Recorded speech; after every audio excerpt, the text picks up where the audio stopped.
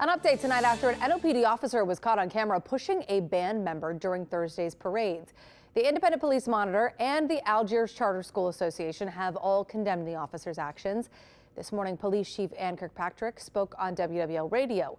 While she wouldn't go into detail about what led up to this altercation, she did describe the training given to officers working large crowds. You know, we do train and we work on our own training, our own not getting triggered emotionally, this type of thing. But I will say, we've got million people out there. All of these officers are doing an absolutely tremendous job. So proud of NOPD particularly, every single one of them, even when we have events like this.